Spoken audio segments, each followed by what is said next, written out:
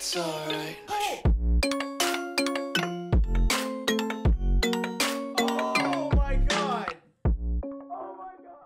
Yo guys, what is up? Max on Borderlands 3 video, and today we're going over the vendor location for the week of August 12th. Let's get right into it. So this week's vending machine location is quite a doozy to find. You're going to start on Jacob's Estate on Eden 6 and go all the way up and around until you get into the mansion. From the mansion, you're going to go straight, run through all the rooms until you get to this big opening where you're in a like triple-decker library, and you're going to be going, once you come through these doors, hang left, come up these stairs, take another left, and then you will be at Maurice's Black Market Vending Machine. Let's check out what we got. We have a on-action skill and splash head explosion. Super cool sniper, one of my favorites in the game. That's awesome. We got a 125 splash one, a 150, 90 head explosion, and a sentinel cryo. Okay, already off to a great week. The Magnificent is in here.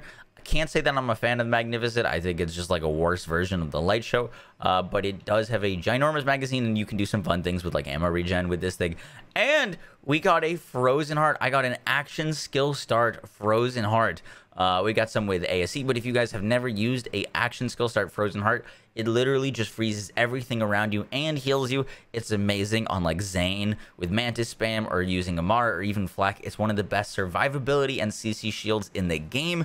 So pretty sick week, honestly. Head explosion and the frozen heart. If you're a fan of the Magnificent, that's cool too.